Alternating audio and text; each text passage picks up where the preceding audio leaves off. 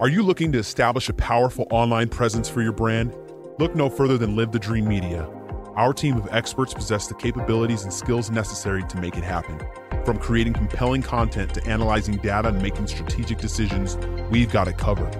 Don't let a lack of social media know-how hold you back. Visit ltdmedia.net for more information.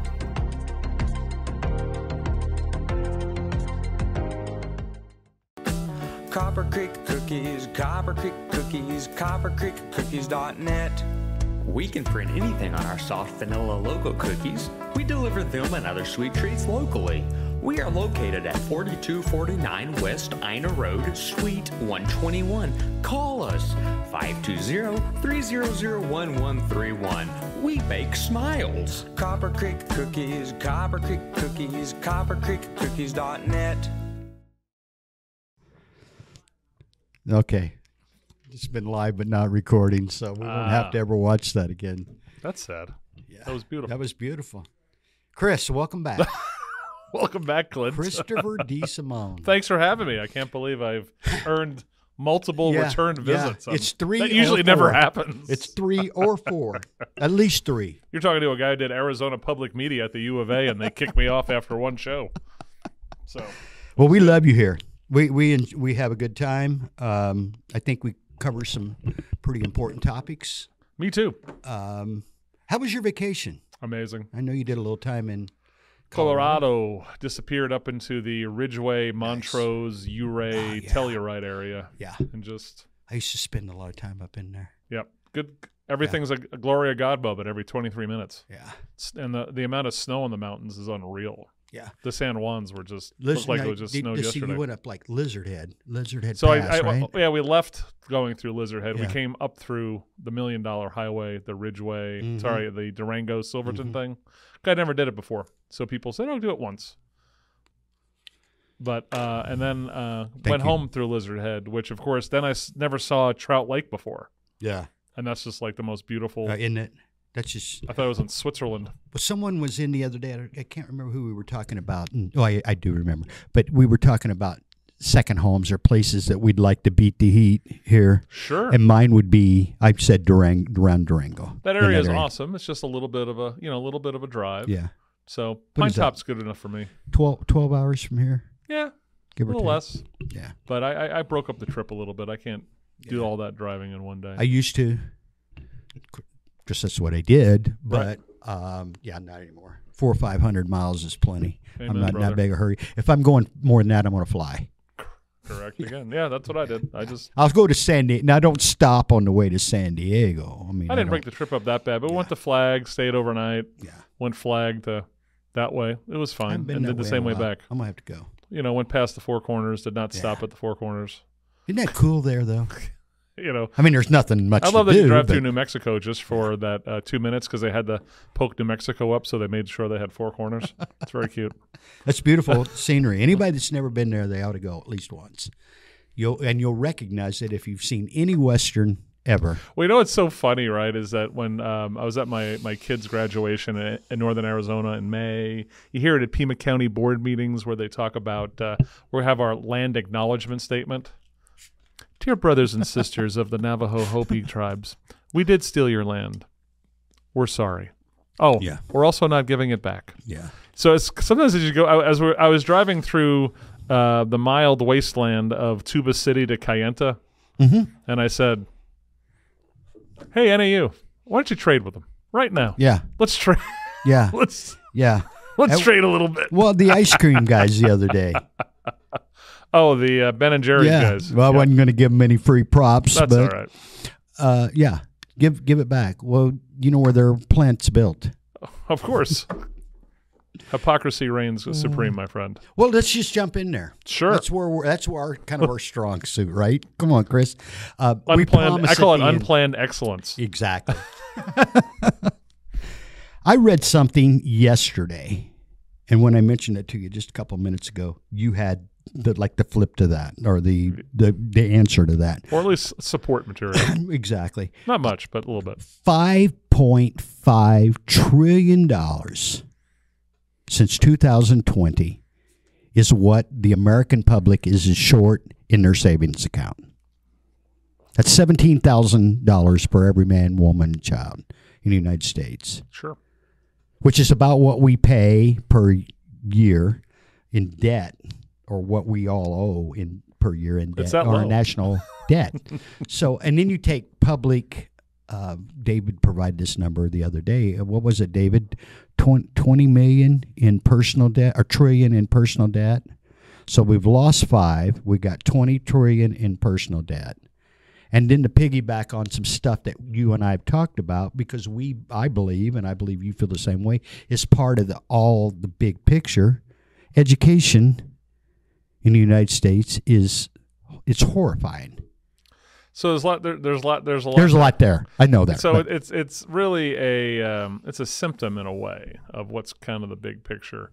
So the other big stat always look at what they call the national savings rate, which of course is how much of someone's household income, individual income, is being saved for actual retirement.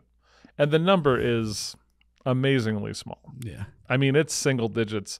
I mean, if it was 6 to 7% of America doing that, you'd be like, hey, that's a healthy number. Well, you know what? I think that's what it is, or somewhere close to that. That's about it. I've seen negative. Right, which means basically more Americans are spending more than they make, right? So that's a problem. So if you don't have Americans who are being forced to have money come out of their paycheck through payroll deduction, that number is really bad. Right. It's really bad, and it's just human nature is not to save. How many parables through human nature, right? Yeah. Squirrels and nuts and Ferdinand the Mouse and all those things, right? It's just not in our nature to save, even though we need to.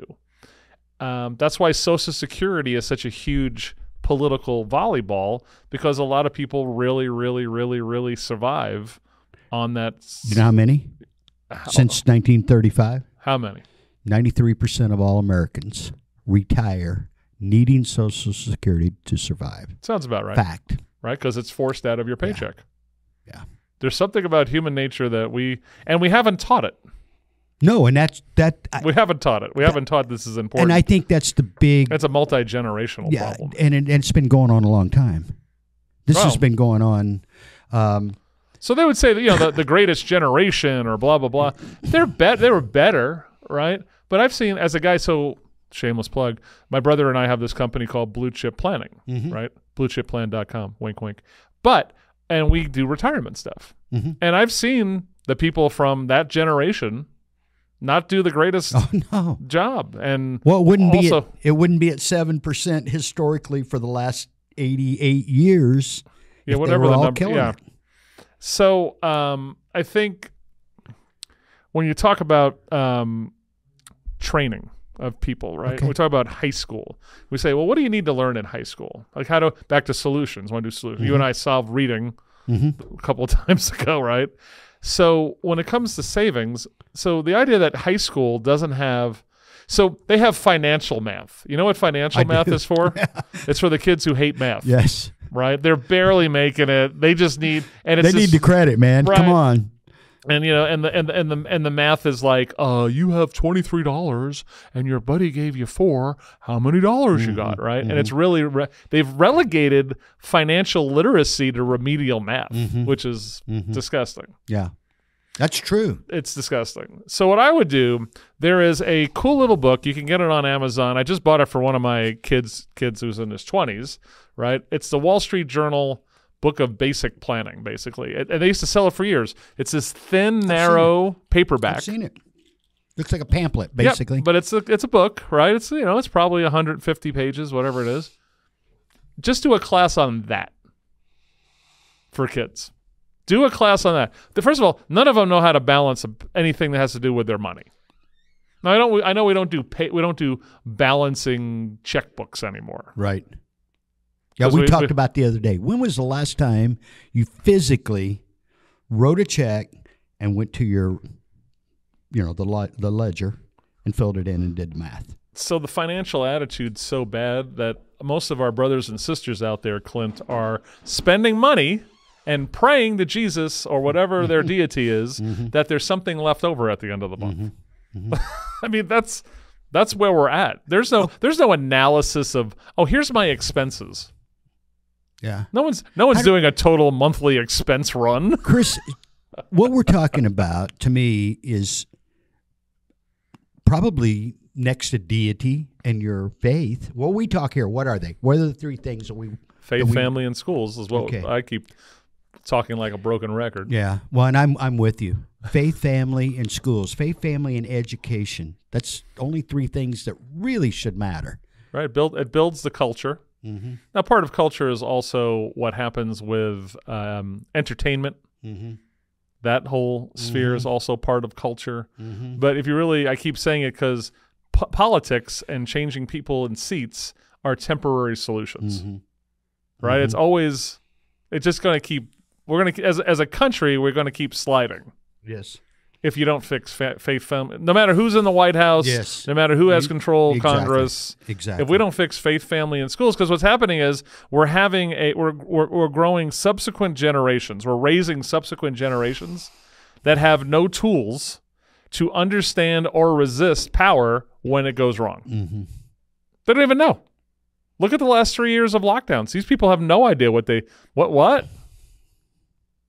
I mean, I have a very healthy distrust of government. And long before 2020. Long before. It prepared me for 2020. I was that guy. I was talking to someone who you probably know, but we were talking, and I know, great guy. But I know from I don't even want to use the word political. I want to use the word, our approach to getting where we want to go might be different, but I know this person real well. We want the same things. Yep. And I was just talking to him. To me, that's where we've got to start. I think people of all political persuasions are starting to remember the good old days?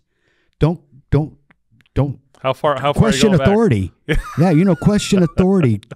Don't trust the man, all that stuff. It's time that we started holding ourselves accountable first. You know what's scary is that the people who said fight the man in the 60s. Yeah, the ones that are the man. They are the man. The man. And they've taught, I laugh about that a lot. And they've taught the next generation to don't question the man.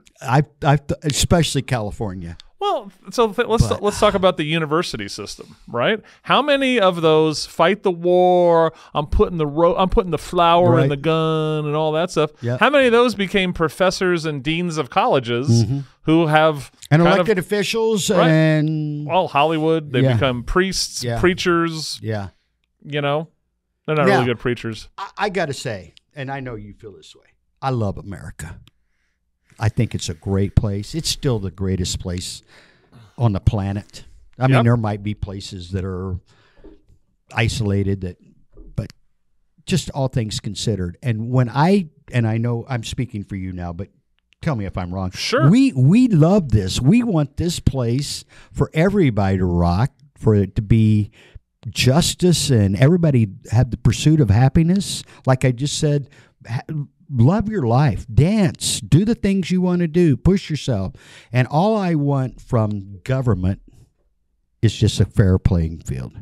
End of story. I don't need government-supported businesses. Sure. I don't need government-supported schools. I need community-supported schools. I need community-supported businesses. Not something that's dictated to me. Well, I don't want to use the word because I don't want to really flashpoint it. But what happens when business and government and media and education gets into bed together. You know what we're living in, and we're there. So, America, to this day, no matter with all of our scars and boils and rashes that we have on this country right now, it is the greatest country on the planet that any of us, man, woman, child, I don't care what your race is, whatever your creed is, don't care. We are the comeback. Yeah. We can change our lives at any moment more easily than any other country on the planet. And you know what? I was thinking this. I agree with you 100%. Look at Civil War. It almost decimated us. We were down. We'd almost destroyed our country. It wasn't old enough to have any real legacy. Remember all and that? We came back. Think about what happened from 1870 to, say, 1920, 1930, over that 60-year period. We built railroads. We built commerce. We built the Hoover Dam. I saw an overhead of the Hoover Dam the other day, and I'm thinking that's a kind of a project we need to be working on as a nation, not necessarily a dam. Well, remember, we keep saying we're going to do infrastructure. Let's do it. It's falling apart. That was the whole thing during the Obama years, right? It's been falling apart for 30 years. They keep complaining about bridges that all are going to fall apart, and they don't really fix them. It sounds good. But there's one last thing I want to say about we're the best country to change your life. Right. The thing that pisses me off the most, and I see it in Pima County all the time, it's nationally, is the people in positions of authority who put the blockades up for people who are trying to turn their lives around, right? For people who are trying to turn their lives around, the people who are trying to do the comeback, the ones that put those blockades in front of those people pisses me off. So education's number one. Absolutely. Right? Education. And number two, and number three. Right, so education's the great equalizer, Clint. Yes, it is. No matter what again, and I understand, they say the kids who live in the poor schools, in poor neighborhoods, they don't learn as well. Well, work it. I said this the last time on education, right? Imagine every kid's an orphan. That's how you run your school. Don't say, they don't have enough encouragement or support from their parents. Their parents don't exist. If you're going to take care of this kid's education, you take care of them like they're all orphans. Put the money in it, put the accountability into it, because the accountability is the part that's missing here. Exactly. So I always hear it all the time. Arizona doesn't fund education. Arizona doesn't fund education. Arizona doesn't. It's about will and accountability.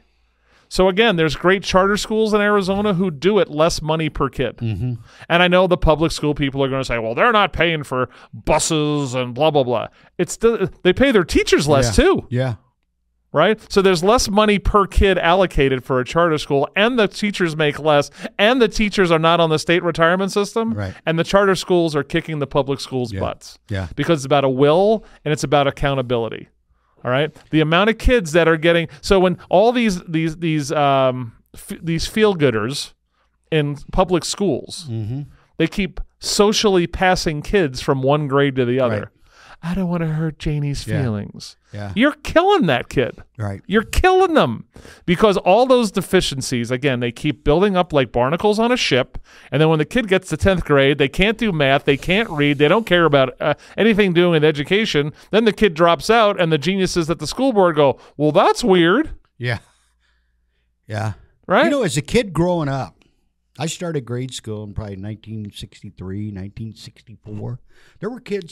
There were always kids pretty much, not in kindergarten, but I don't think anybody had to take kindergarten again. But as you grew, there were always kids that were older than the rest of the group. Sure. Billy or Debbie or somebody had been held back a year. There was no. Well, one of my best friends did kindergarten twice. He did. Not because he was dumb, because his mom said, something, I started him too early. Seriously. And he needed to mature. Yeah, absolutely. I get that. When you're 4 or 5, what the hell? You don't know what's going on. You know what? To me, it was, I don't remember it. I don't think there was any shame or nobody said, what's he doing here? I mean, no, it just, we all grew up together. And we didn't have social media where the kids at age 7. Clint's a real dum-dum. Right? Excuse me? Oh, okay. Hey, for anybody watching right now, all of you, we're just getting started now. All that beginning, the first 20 minutes was a preliminary, because this is really, Chris, what I want to lean into. And again, read yesterday about the new ESA that was instituted last year, if I'm not mistaken. They Empowerment Scholarship accounts. There you go. They envisioned 10,000. They're now at 59,000, anticipating 100,000, and that's out of 1.1 million kids in Arizona going to school. Okay. So it's 10%, which is great. The way I look at this, I'm going to look right at you. If we're failing, and we are in Arizona, we probably now, but money. I'm going to address money real quick. The schools like New Mexico, Washington D.C., who pay or who invest twice as much. In the case of Washington D.C., almost 3 times as much money per student are still at the bottom. So I'm not buying money is the cure-all to this. It helps. Money's part of the foundation, but it's not the road to success. Exactly. And so now we have members of our elected officials in Phoenix right now crying about this ESA. Oh, they hate it. Now it's going to cost the taxpayers, in excess of $300 million to support these 100,000 children. I don't know where they came up with the number because it really should be higher. So what Clint's talking about, the Attorney General of Arizona, Chris Mays, is starting to throw shade on the empowerment Chris scholarships. is saying it. Chris is up on this. And, go. So sad. Bless Tom Horn's heart, though, for standing in there. Tom Horn's standing up there. Yes, he is. So it's sad to say the state elected officials in Arizona and other places that are Democrats hate ESAs. Mm-hmm. So what happens is they never take any blame for how bad their schools are. They're public schools. Mm-hmm. So then when the parents finally, maybe I shouldn't keep subjecting my kid to child abuse called my public school that's nearby. And they want a choice, and they want to take their money and go someplace else with it. And Arizona has facilitated that almost better than any state of the union. They have. Then it's your fault as a parent that you ran away from their crappy K through 12 school.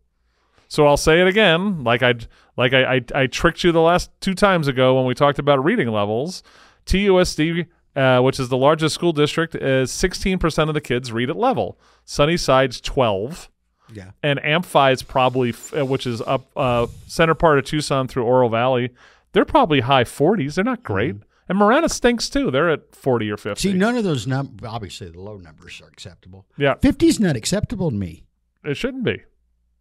Like you said before, it has to be 2/3, 3. I want 90%. Everybody ought to be able to read. So last time I looked at one of my Lehman academies here in Marana, we were what is that number? Mid to high 80s. Okay, that's where the numbers should be. Right, that's where you're at. I don't expect everybody to be reading. K through 12, you should be able to read at grade level. There's nothing heavy about any of that. But this is the thing about this, the like the Chris Mays and Katie Hobbs. And what will happen is that if the Democrats take over the legislature, which is possible because the numbers are pretty close next year, they could start. So they dismantling. They could dismantle it. And what they will do instead of, I think they'll just slowly keep dropping the funding per kid. Especially, and they also do that to charters, and they'll start taking away the profit incentive for people, entrepreneurs that want to build charter schools or run charter schools, and then we'll start going back the other way. Well, we've talked before. I'd like to see teachers start at $75,000 a year. Seriously. So, but I now need you to teach your brains out, but let's pay these teachers. If you gave them more kids in the classroom, a few more kids, and said you're going to get an extra 10 Gs, they'll be just fine. Mm-hmm. They'll be just fine. I think where we're at too. So Tucson Unified School District they're trying to get a $500 million bond passed. And the conversation I have now, they've let stuff just fall apart at TUSD. They have serious physical problems with their schools. But I always say this. I go, let's say we passed a $1.2 billion bond. We're going to give them double. Do you think the educational outcomes will truly be better or worse? Mm-hmm. No one ever says better. Mm-hmm. No one. Yeah. Anyone who's intellectually honest, because what happens is, if the processes are still broken, if we're still socially promoting kids, nothing if you have the same crappy school board, we got new paint. That's all you're doing. So the city of Tucson, which is one of the worst run places in the Southwest as a municipality, they're all happy that they announced $1 million for a new splash pad in one of their parks, which of course, with all the fentanyl freaks or whatever, as one of my cop friends told me, I go, so we're building $1 million fentanyl bath at the park. right? So it's about will. It's about accountability, right? And you can only do that through strong families, faith, and schools that are doing the job, that have accountability themselves. That's how this all comes back, bro. I love the idea of what you said once before. Hey, parents, 10 of you get together. Take your $70,000. Hire yourself a teacher. Rent yourself a room somewhere. I've talked to several teachers. I've said this to you probably on a podcast, certainly at a lunch or two. Yep. They love the idea. 10, 12 kids in a classroom. I'm going to get paid $60,000. Come on. Teachers want control of their classroom, first and foremost. And a lot of them don't have that in the K through 12 system. I've said this before many times. So when I was on the board of the Lehman Academies, we have a meeting twice a year with all the teachers. And I sit there and I love talking to the teachers because I want to know where they came from, the new ones. Mm-hmm. And a lot of them come from K through 12 public schools. Mm-hmm. And they literally have taken a pay cut and they're off the state retirement system, now going to a competently managed 401k. And I go, why? And they said, I get to be a teacher again. Mm-hmm. So TUSD might be paying me $4,000 extra, right, and I'm on the state retirement plan, right, but the cost is I hate being a teacher. Yeah. Yeah. So that's why when I said that to you, that if the ESA number is 7,000 a kid and you took 10, right, or 12, and we get really crazy and go to 84 Gs, right, or 96 Gs, right, well, you can pay the teacher, give them a great retirement, and have some great field trips for the kids. And some kids coming out that can read and actually work a math problem. Money shouldn't even be part of the ticket. It's kind of like health care. If you're sick, we should be able to somebody should take care of you. Because of my you posted something the other day. I'm going to follow that up real fast. About rather than giving a break to the student loan, how about giving a break to the cancer victims? Well, yeah. So people who have these ridiculous bills from hospitals for their cancer treatment, why don't we comp them a little bit or help them a little bit? Right. That's not a choice, whereas the other is. And we want that to happen. We want people to get educations, but so and I think the hospital lobby is just as big as the college lobby. Yeah, Derek. I know a lot of people in the profession. It is not. Well, you said it once before. We're the United States of insurance, sir. Right. We're if you look at the budget, we're basically a insurance company with a hell of an army. Yeah, yeah. And a lot of that insurance is health. A good chunk of it's got. Well, it's Obamacare, it's Social Security, Medicare. Medicare is huge. And then interest on debt. That's 75%. Those are we can't even touch those yet. We got to fix problems that are way more. You know what I'm saying? So we got to get out in front of some of this. I want to get back on your education thing for a second. Because people know I've been on a school board and I'm a big mouth through the radio show and all this jazz. Wake up, Tucson, wake up. They'll say these are people with young kids and they go, hey, we don't know where to send Johnny to school. Where would you go? And I say right now, if you're sending your kid to K through 8 public school, you're doing them harm. Mm-hmm. Do not send your kid in Tucson, Arizona, the region, anywhere, to a K through 8 public school. So I would send them, if you can afford a private. There's also another shameless plug. We work with a company called Institute for Better Education, where they do, Arizona has set up these, basically a individual or a business can get tax credits for donating to this, and then they scholarship kids for private school. So check out Institute for Better Education if you want to send your kid or grandkid. What's the address? We'll come back to it. Yeah. Kim will kill me for not memorizing it. So anyway, but Institute for Better Education. But what you could do is K through 8 should be a private school or a charter school. And in Tucson, I would send them to Lehman, Legacy, Basis. Just be ready for Basis because when the kid gets in the middle school, it's a bear. Yeah. So a very important person in my life went to Basis for their junior high, and 8th grade was a bear. That's the toughest. She'll tell you it's the toughest academic year she's ever had in her life. And she's an honor student. She went to a state university on a full ride. And she also knocked out her freshman year of State University with AP credits. Okay, at and CDO. 8th grade of basis is the hardest. She said that basis 8th grade was harder than all 3 years. She only went 3 years to graduate of NAU. Well, that's a whole other thing.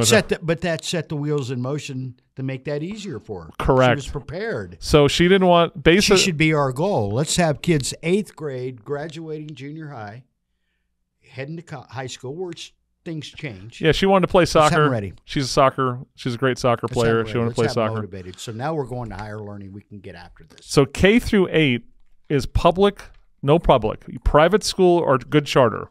That's what you do, K through 8. Then your kid will be so advanced and have such good habits that even if they go to a regular high school, they'll be an all AP or IB. I'd go AP instead of IB, but IB is fine. International Baccalaureate stuff. But AP, crank out as many AP credits as humanly possible. And I will tell you that in Arizona, there's a 94% chance that kid will go to NAU, U of A, or that other place in Tempe on a full ride. Mm-hmm. That's the way. That's the way you navigate education. That's going to be a real. So let's just break it down again. Yep. Say that in a more convinced version. K through 12.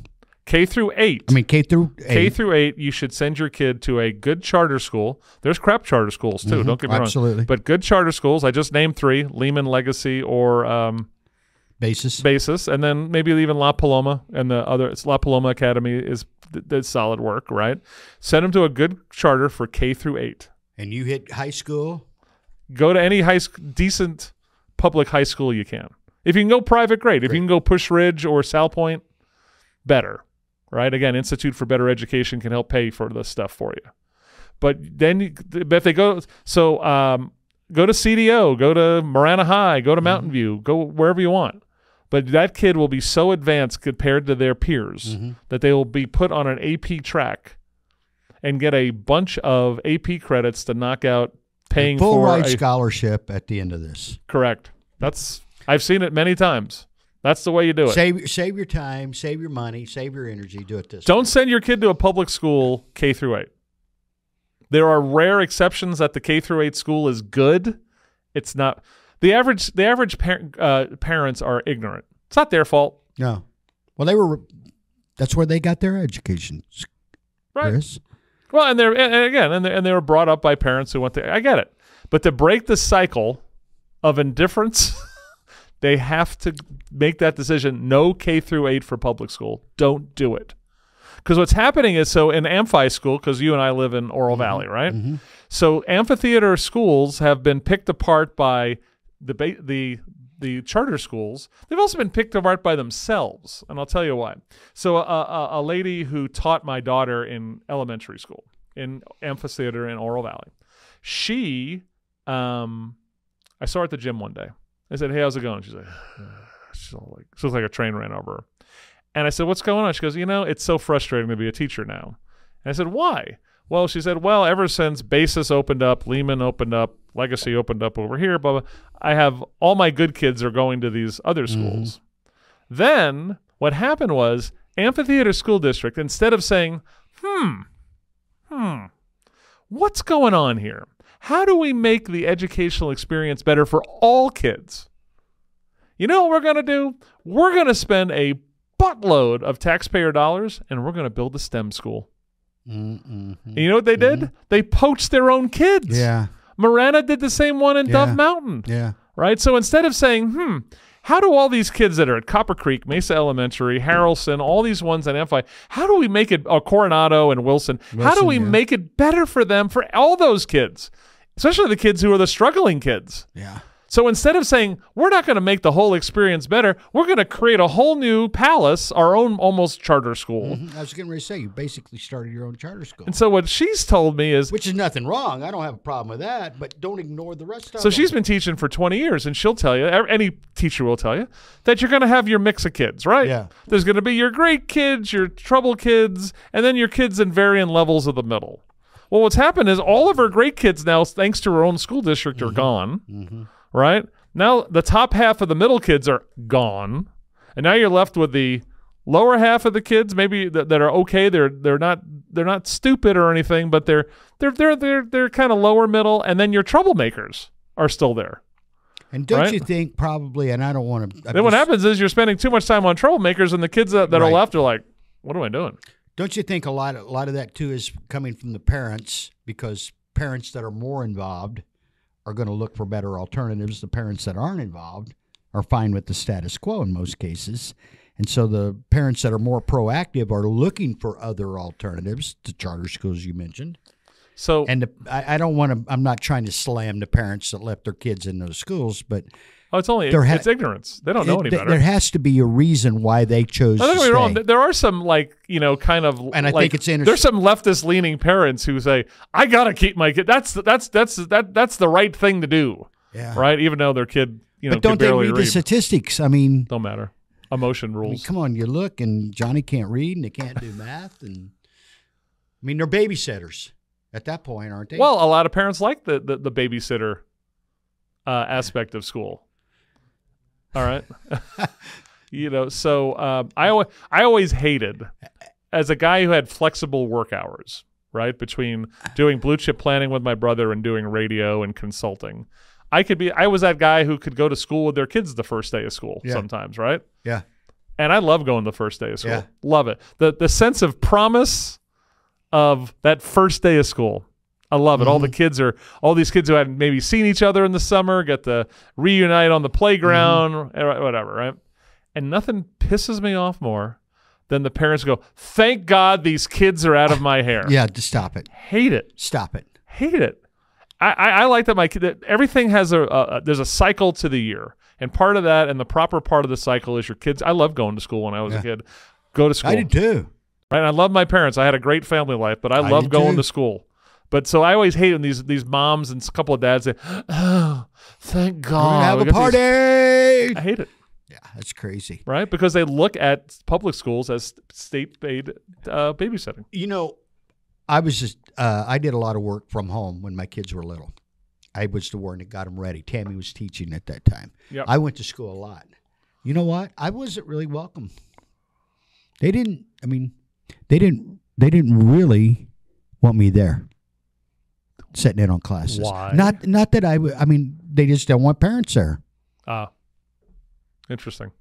Especially when we lived in Phoenix. You didn't feel welcome. You know, David whispered in my ear. He was an SRO officer at a high school for 2 or 3 years. And he was talking about parents using, when we were talking about parents using the school for babysitters. Yep. Oh, yeah. A lot of them, including in high school. So I saw it as a coach. So I coached baseball, but I coached a lot of soccer. And what I learned is a lot of the parents it was like, so before I went to do club stuff, I caught AYSO, right? Okay. Everyone's a volunteer. Yeah. It's very reasonably priced to get your kids in the school. So we're talking like 8, 9-year-olds kind of thing, right? When we first start off.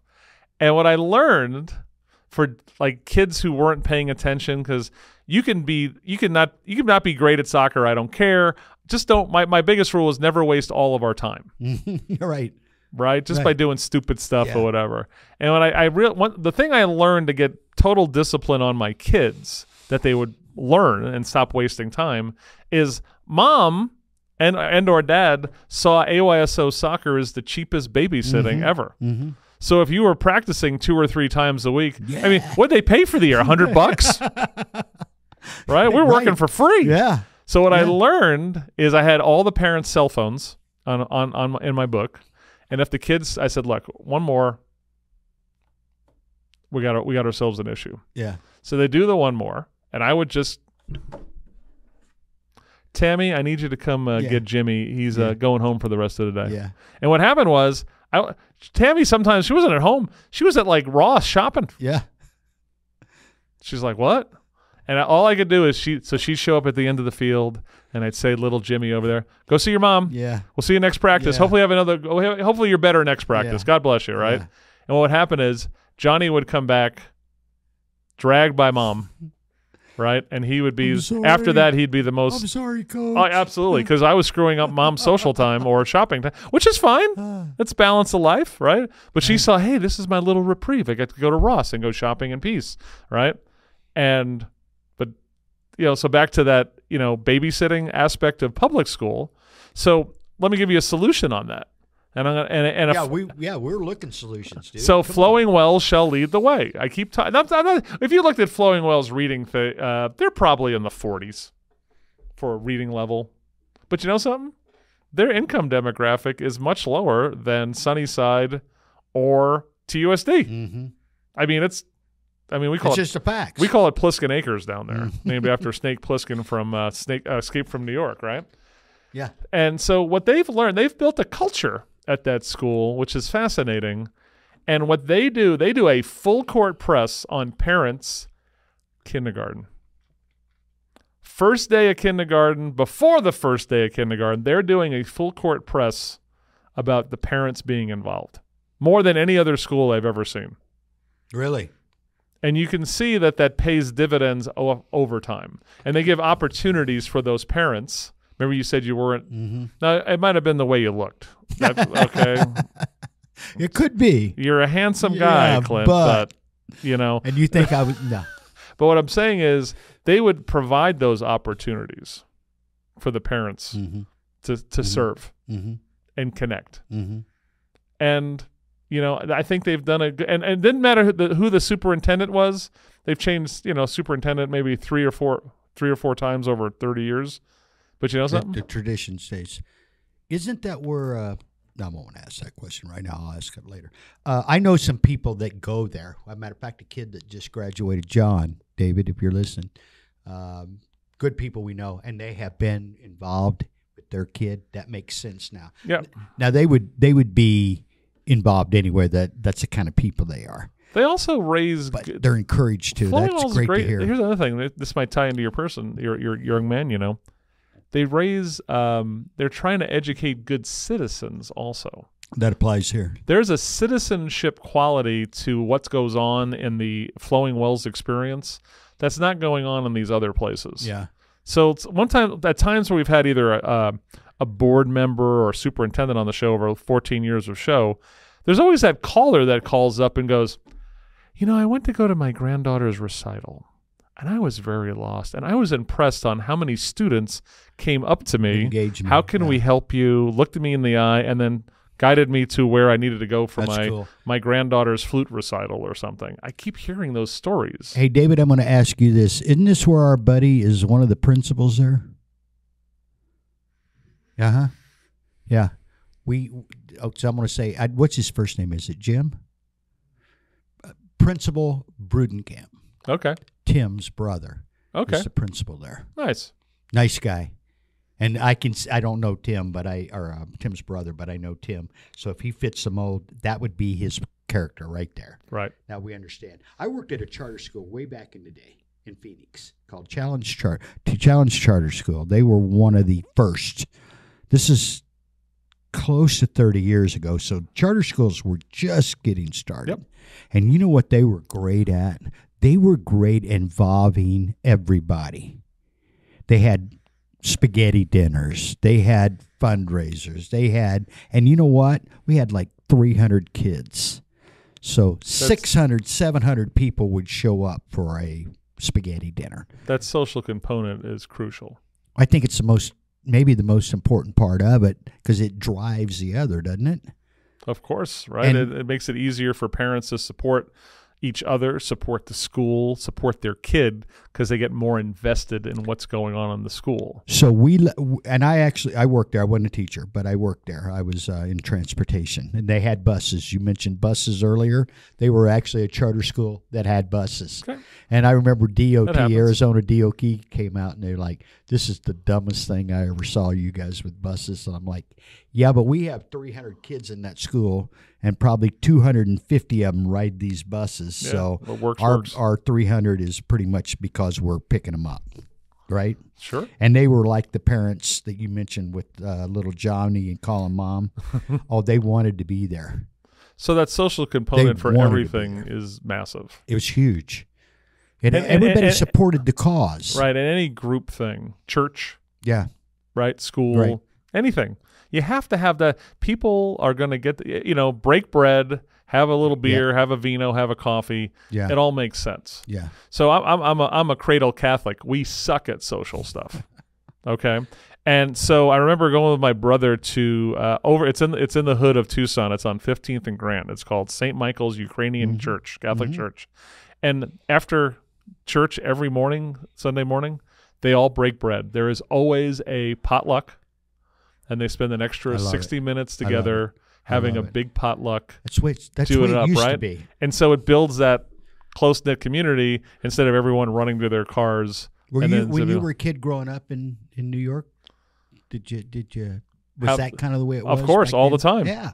When I grew up in the 60s and 70s, there were meals after most services, it seemed to me. You had meals, you had, people hanging out in the parking lot.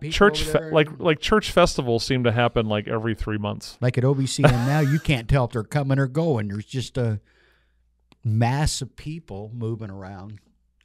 If they're not setting, you don't know if they're coming in or going out or going over here or heading to a class. Matter of fact, I love those kind of environments. Chris, we're coming to the end of the hour.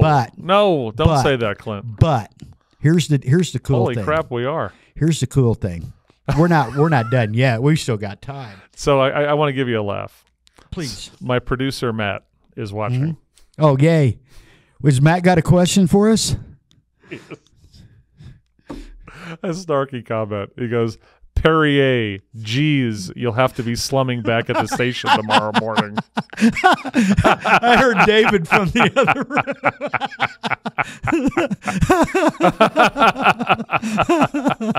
Donated to the cause. I'll have Matt Neely swill water tomorrow at the Bustos Media Station. Yeah. This Perrier. David said you haven't got the invoice yet. LTD SOBs. Yeah. It's a good stuff. Yes. Okay, good. So, Chris, whether it's 3 or 4, we're going to make it 5 or 6 next time.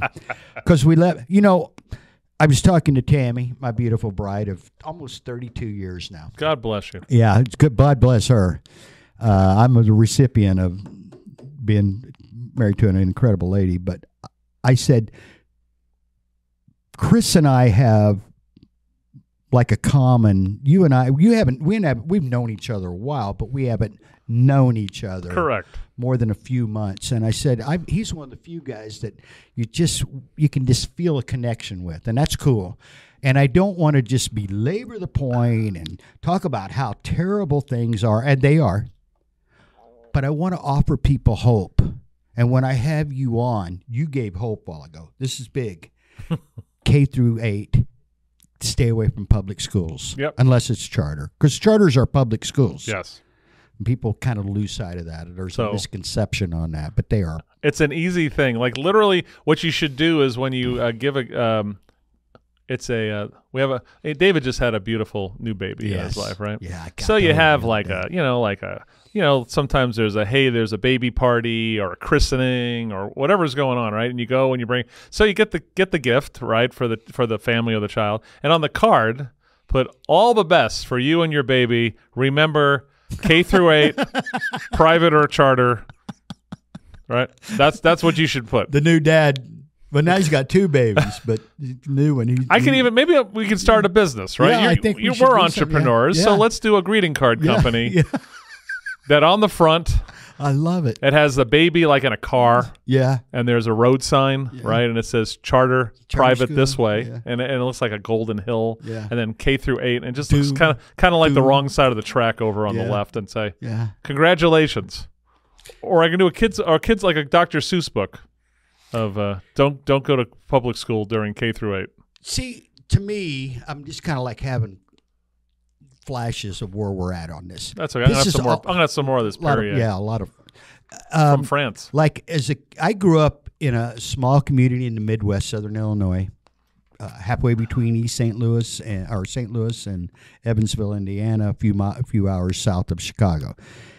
The community was involved in everything we did. I went to I've said this before. You go to a PTA meeting. I think our grade school had 125 kids in it, K through 8, a small community. There were 300, 400 people at every PTA meeting. Tammy and I, when we left the charter school, only because it was such a drive, we moved our kids to the public school there, and then when we moved here, because of the education, we went to the first PTA meeting. 900 kids in the school. We got to get there early, honey. We got to get there early. 900 kids. We're going to have 3,000 people in this room. Where are they going to put them? Was my question. Was there 11? How naive. There weren't 11. There were 7 people in that room, counting my wife and I, and 2 or 3 teachers and a couple of other parents. 7 people total. That was it. That's all we had. Of course, I didn't go back to any PTA meetings. I mean, it's total. So I know one day we got to talk restaurants. You want to have a restaurant discussion, but one day this is a homework assignment for. David. Yeah. Okay. What did young David say? Yeah, we're going to another direction, but yeah, I'll come back to it. So, our homework assignment for all 3 of us for a future discussion. I have this brilliant intern, we called him Christian Schmidt. He's a Marana kid. Yes, you mentioned him before. And so he went to Princeton. He's an uber genius on municipal planning and everything like that. And his work, his young life's work, has been America needs a lot more small towns and less cities. Couldn't agree more. That'll be our next discussion. Matter of fact, I was just writing something the other day about how important local bustling businesses and neighborhoods and communities and places to go are together, not just to have fun, but to grow a community that if we're all doing well, at least in my opinion, if we're all doing well, then we're successful. If we've got some we're losing, whether through drugs, alcohol, homelessness, we can't. This is the best we can do for people with mental illness. Just let them live on the street. You're doing another hour show, but we don't have time for another hour show. I want to totally switch gears. This has made the news. This is going to come out of left field for me, and David's going to have to tell me again how to pronounce the name. Pastiche. Yes. Restaurant. Yes. Do you know the backstory and what's going on with that crazy thing? I mean, I've read the news crazy stories. Yes. Over the last couple of months. Oh, it's something out of a Lifetime movie. Isn't that nuts? Because it first came up on the Oro Valley Women's Group, which you got me involved with because of that's a right. shout I out. tagged you because someone needed it's there. magic cookies or something and from Copper. No, it needed cinnamon rolls. It was cinnamon rolls. So they thank you for doing that, by the way. And so I'm like, well, I'll get in there, and it shows up in my feed, and it mentioned this, and it mentioned pastiche. And I'm like, I did a little quick, I got a former cop next door to me here. I did a little quick, I'm like, this story is crazy. It's bizarre. It's sad and bizarre. Quick story, if anybody doesn't know, and I don't want to get into the details, but the guy is in jail for murder. Someone he just met. Yep.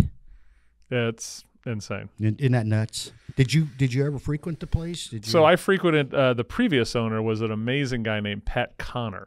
Okay. One of the nicest, best restaurateurs and ever. Owned it up until fairly recently, correct? Well, several years ago, because Pat had cancer, died early, way too early. And if you talk to people who worked with Pat or worked with Pat at like previous places, like my friend Rocco from Rocco's Little Chicago worked with Pat, I believe, in the old Cafe Terracotta days, and he'll tell you that Pat was one of the best guys he ever worked with in his life. So then this new crew took it over after that, and after Pat died and the new crew, I never had interest in going back. So and no one ever went to me, Chris, you really got to go to Pastiche. Yeah. No one was telling me this. I heard it. I'm not I got so many great restaurants to go to. I better have some good word of mouth. You know what? We're going to wrap up for right now. No. Yeah. But here's what we're going to do. As soon as we shut this down, we're going to open our calendars. Yes, sir. And bring him back. And I want to talk to you about what you're just talking about right there. Hey, guys, thanks for letting us thanks play. for having me. Thanks for letting us play. And we're going to have a Bordeaux 52 we're going to do next time while KVOI keeps feeding me sewer water in bottles. Yeah, we're going to have to discuss this. Hey, guys, local Marana, LTD Media, Copper Creek Cookies, you know the drill. You know how to get a hold of us. You got any questions on anything we said today reach out to us. We'll include it in the next time we get together, because I guarantee you the next time to get together, at least a portion of what we talk about will be more of this. I'm there, man. So complaints at livethedreammedia.com. We welcome your emails in Texas. I've learned that from the pastoral staff at OVC, and especially when it hits something hard, it's like, I welcome your email. Chris dropped that a couple of times Sunday. Absolutely. Thank you for everything. Hey, thank you. Appreciate it. Thank you, David. Thanks, Dave.